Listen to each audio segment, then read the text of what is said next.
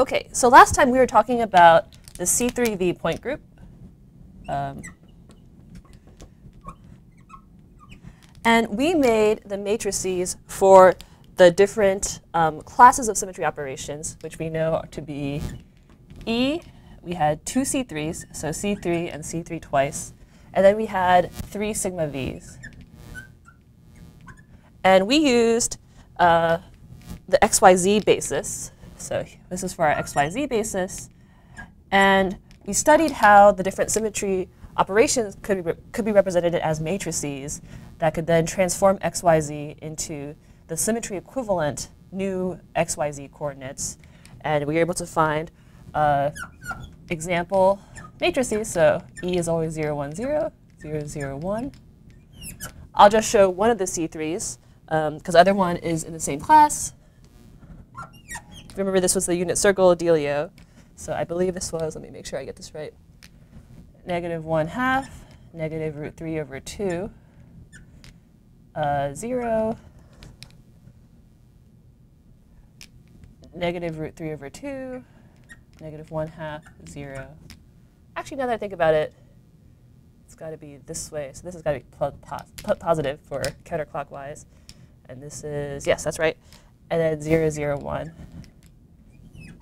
And then one of the sigma Vs, I'm only going to show one of them again, is, let's see, let's pick the kind of the easiest one, which is the one along the x-axis. So that's going to be 1, 0, 0, 0, -1, 0, and 0, 0, 1. OK, so we're able to represent the symmetry operations for the XYZ as matrices. OK, and then last time we talked about that the characters, which is the sum of the diagonal, the sum of the trace, is the same for each of the operations that are in the same class, which is why I only showed one of the matrices for C3 and one matrix for sigma V. So what we can do is, if we then represent, so here's gamma XYZ.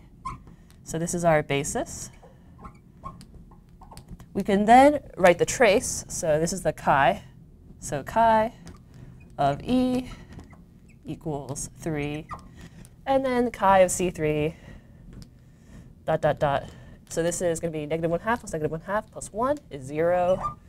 And then this trace is 1. So let me rewrite this just to be clear. So 3, 0, 1. This is going to be our gamma XYZ equals this. So these are the traces of the matrices for the 3 by 3 matrices for the operations for the XYZ basis set.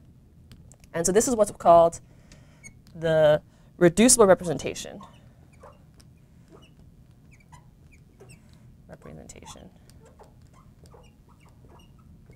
And I'll get to what that means in a little bit. But the point is, if you have, for any basis set, like we were talking about, if we have, let's say, n elements, let me write this in yellow, so up here. So your basis could be anything, right? N atoms, often atoms, bonds, orbitals, et cetera, et cetera. So then, basically, all your operations will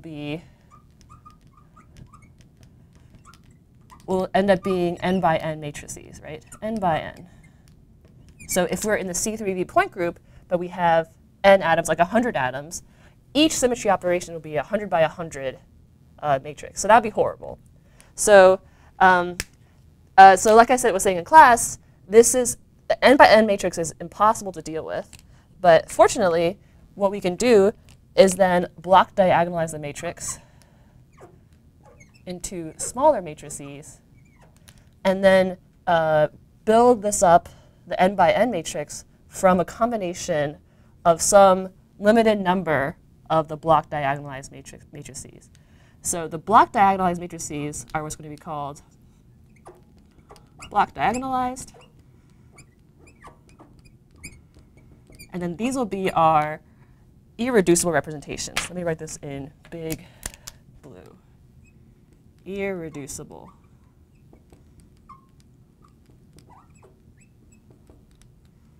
Oh, I'm off the screen. Irreducible representations. We can also call them irreps, just for short, irreps. So again, we can build up any n elements as a sum of irreducible representations, and the number of them we'll get to later, of how we know which ones are irreducible. So for this example, when we're block diagonalizing, we have to figure out kind of which matrices we can block diagonalize down to. And then so if you look at this C3, what we see, as we saw in class with our C4V example, for this x and y 2 by 2, we have what are called these off-diagonal elements. So because we have off-diagonal elements, we are saying here, let me draw an arrow, x, y transform together.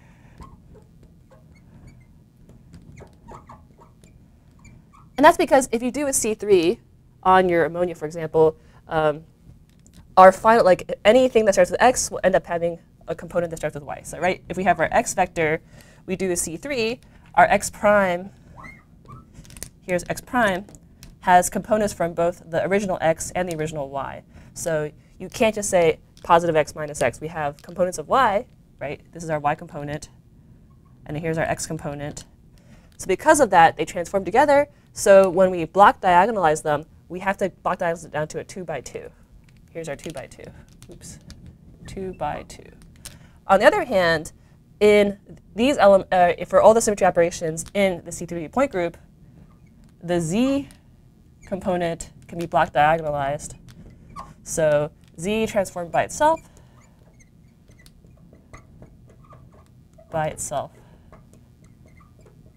So when we look at the irreducible representations that make up C3V, we know there's got to be at least one that's kind of order 2 and one that's of order 1.